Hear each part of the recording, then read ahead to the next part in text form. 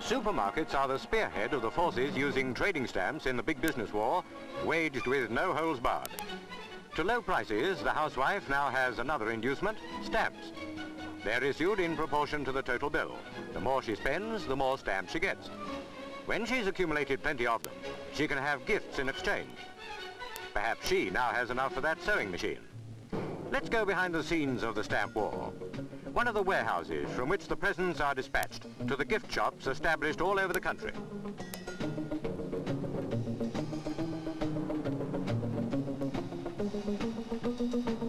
It's an eye-opener to see how big the stamp business has become. There are nearly 40,000 places now giving stamps to their customers. That means millions of housewives conning the catalogues, feasting their eyes on the things that can be got just for stamps.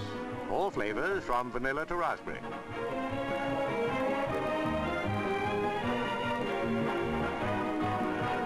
There's that sewing machine, and at last she has enough stamps to get it, just by going to the gift shop.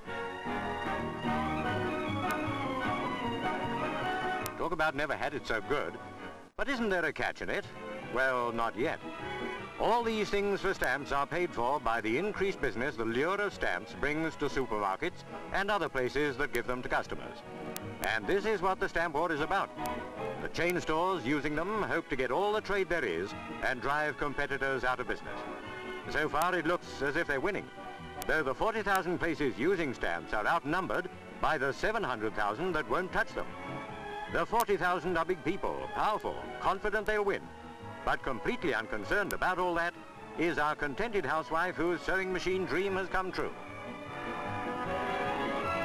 Behind the world of shops, that's what's going on today. For the campaign against trading stamps, Mr Mr Maude-Roxby, a director of the Distributive Trades Alliance. Our alliance is an association open to all traders in Britain who hold common views on the undesirability of trading stamps. In deciding on her purchases, the housewife should be influenced by three factors only: quality, price, and service. Stamps conceal these factors. They are nothing but a bribe. Stamps cost the shopkeeper 2.5% of his turnover. The stamp companies argue that extra business will easily cover this cost. And so it may for the first traders using stamps. But what happens when everyone is offering stamps? Blue stamps, red stamps, green stamps, bonus stamps, double stamps and triple stamps. The whole trade cannot expand. Inevitably, the consumer, the housewife, will pay the extra 2.5%.